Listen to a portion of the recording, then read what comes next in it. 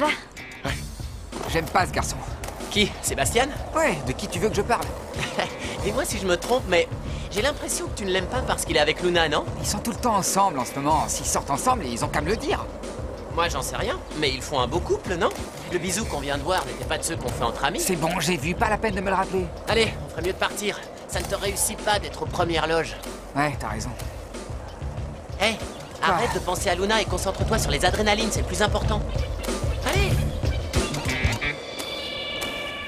Veux-tu te marier avec moi, oui ou non? Oui, oui. Ah, je suis Non, l'homme le... Ricardo, c'est hors de question. Non, non, non, non, non, Comment ça, non? Non, je t'aime, je t'aime, je t'aime, je t'aime. Mais le mariage, tu vois, ce n'est pas dans mes projets. Non. Non, non. Moi non plus, ça ne faisait pas partie de mes projets que tu me fasses une telle réponse. Je constate que tu ne me connais pas, Ricardo, parce que je suis un esprit libre. Pour moi, la vie doit être vécue en toute liberté, sans compromis, tu vois, sans condition. Je déteste la paperasse. Pour moi, l'amour n'a pas besoin de signature, de contrat et tout ce qui va avec. Ah, d'accord, je suis de ton avis. Et donc... Je suis d'accord avec toi, vraiment. Seulement, je croyais que c'était une manière comment dire, un moyen de confirmer notre amour, non de faire encore un pas en avant. Ah, je vois, si un pas en avant, ça signifie devoir se marier, je préfère prendre la clé des champs, Ricardo. Est-ce que tu comprends? Ok. Ok, je comprends. Parfait. Donc, pourquoi je ferais le romantique si ce n'est plus la peine? C'est vrai, quoi. Ricardo, J'ai bien compris. ne me dis pas que ma réponse t'attriste. Qui? Moi? Moi? Triste, tu dis? Moi? Non, je t'en prie.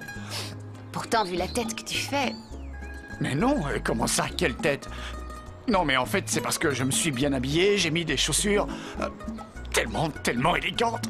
Tu comprends, elles sont trop serrées et j'ai un ongle incarné. Et c'est tellement douloureux, t'imagines pas? Ça me donne envie de pleurer. Mais je me retiens. Je me retiens, t'inquiète pas. Et en plus, mon oncle m'a dit que je pourrais travailler dans son entreprise tout en étudiant. Non, c'est vrai, c'est génial. Ouais, ce sera comme un stage. Comme ça me laissera le temps pour étudier.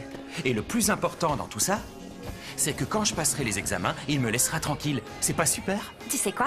J'ai appris qu'il est scientifiquement prouvé. Quoi? Te moque pas, je suis sérieuse. L'expérience professionnelle est aussi importante qu'un diplôme. Quand tu auras fini tes études, ce sera plus facile pour toi de trouver un travail. Ouais, je pense que tout ira bien. Retrouve Soy Luna sur Disney Channel.